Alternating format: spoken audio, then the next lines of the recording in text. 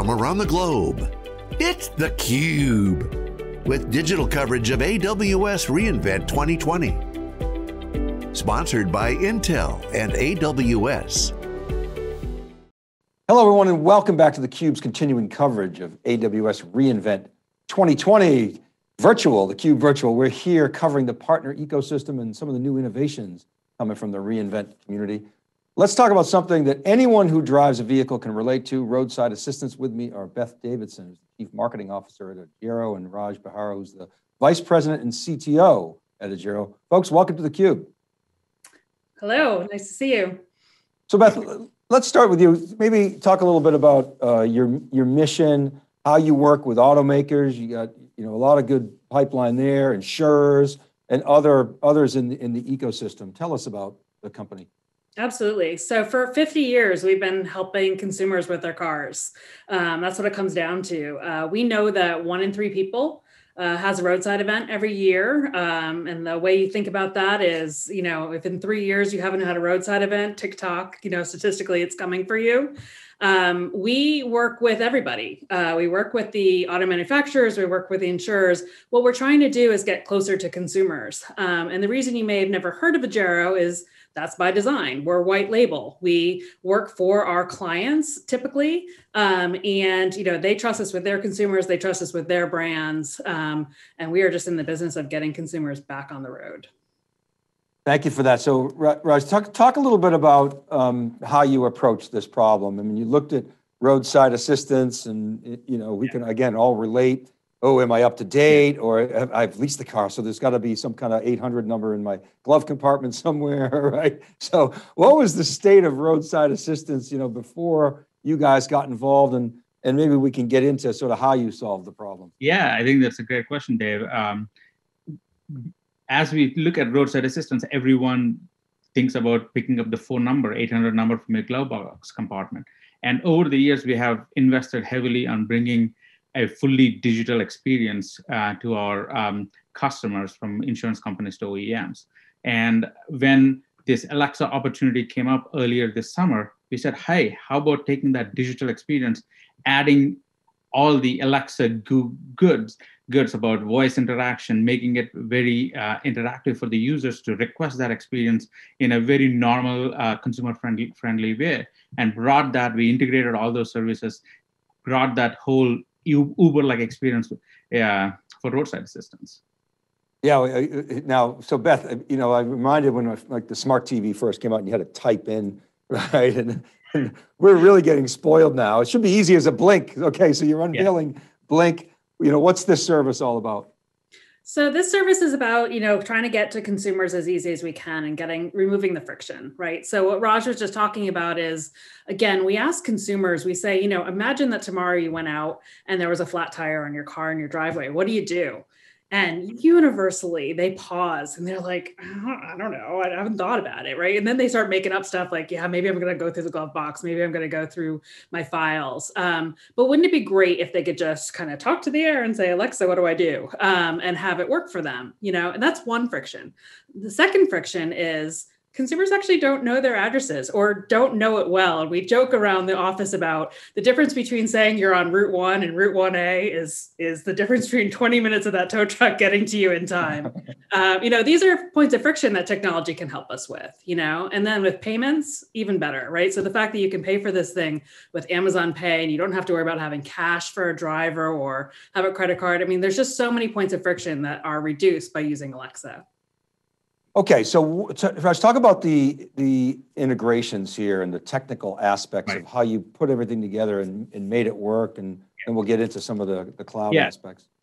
At launch, we are asking users to tell what they want, and they can tell the whole address. They can get the address from the Alexa device, or if it is Alexa Auto, the GPS will provide us the lat and the long. And we take that address, and we get what kind of experience they want. Whether if it is a flat tire, we're going to send somebody else to put the spare. If it is a jump start, we're going to send somebody to jump start their vehicle. So depending on that, we pull all that information together, get this consent for the user to charge their Amazon credit card on profile, and then go. So it's literally two sentences, and then we are on we're on to sending you experience with SMS text messages that will allow you to track a truck coming down to your driveway. Now I'll show my age. So, we've all, I don't know, we've all, but I've been locked out of the car many times now. In the old days, I used to be able to get a coat hanger and pop it open. But so do people still get locked out of their cars? Yes. Get locked out of their cars. More often than not, it's, the key fob stopped working, right? Lost the battery in my key fob these days, but it's the equivalent. Right.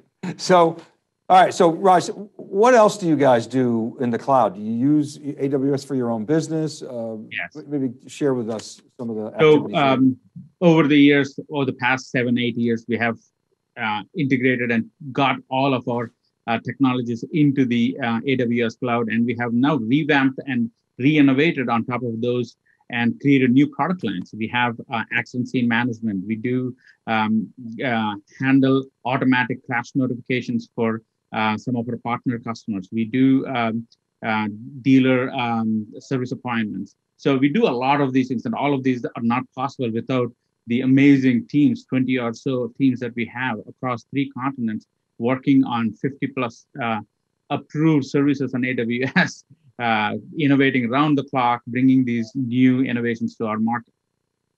So Beth, you were saying earlier that you want to reach out to the consumer. How do you market? You obviously go through partners, and I'm curious as to what's your go-to-market and maybe how you're different from others in the marketplace. Right. So again, because we're white label with most of the client side business that we do, we help our clients message better. And so we talk to them about how often you have to remind people that this isn't a one and done.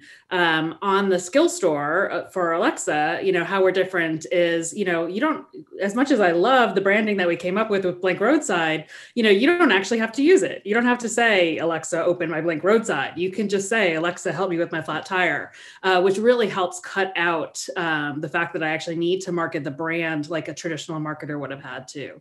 But our biggest problem is, how do you market something to someone in that moment of need, right? How do I prime you to get you to think about it way before you ever actually have the problem? And how do you charge for the service? So it's a flat fee, and it's better than what consumers would be able to get on their own, or at least we believe so. But it is a flat fee for any kind of road service. So it's flat tire, it's dead batteries, it's winching you out. It's all of those things that can happen to you that are just kind of those minor everyday mishaps. Okay, and so how do I get it? Do I have to hope that if I'm leasing a car that the auto has it? Can I go direct? How do I? It's all direct. It's all direct. So you don't have to worry about an ID number or a membership number. You're just paying for it out of your Amazon account. And you don't have to worry about knowing your how many digit VIN number, none of that stuff. It's just one and done. Awesome. So Raj, I wonder if you could talk a little bit about your scale. Maybe, I don't know if you can share any metrics and what factors the cloud generally and AWS specifically has played in enabling that scale. Yeah, we have an amazing number of integrations with our Fortune 100 insurance companies, over 35 insurance companies, and we have 170 B2B clients today. And we integrate with them. We are deeply integrated into their billing systems, into their coverage systems, and all of that is to be able to provide that sub-minute, sub-second experience to our customers when they are calling in, when they need the service. Right now, we do over 1 billion API calls as a result of these transactions, of these integrations per quarter. And all of these our third-party service providers who go around on the roads and provide this location information to their tow trucks to us. All of these 8,000 or so trucks stream that information to us almost on every hour. So we bring all that information together on the AWS platform, stream it back, share it back in a very secure, private manner back to the customers right at the moment of need.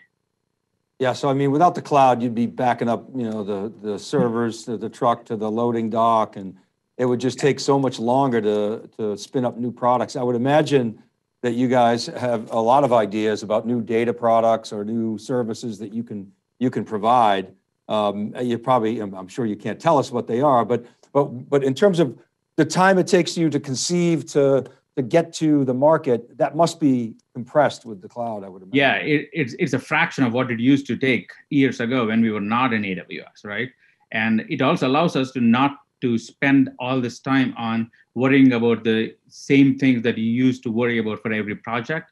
Now you can actually think about how you would be able to leverage new innovations that are coming in and actually improve the experience with some kind of intelligence that is added on, which makes the experience much smoother for people.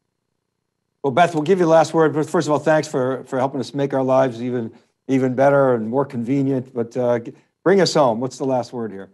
So the last word is, we do 12 million events a year right now, right? And if you like math, it's 35,000 a day. It's 24 every minute, and the work that Raj and team have done to make this scalable means we're ready to do the next 12 million.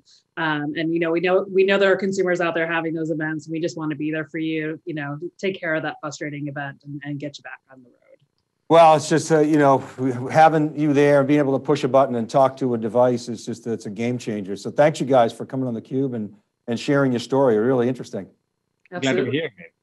All right, thanks for watching. Keep it right there. You're watching theCUBE's coverage of AWS reInvent 2020. We'll be right back right after this short break.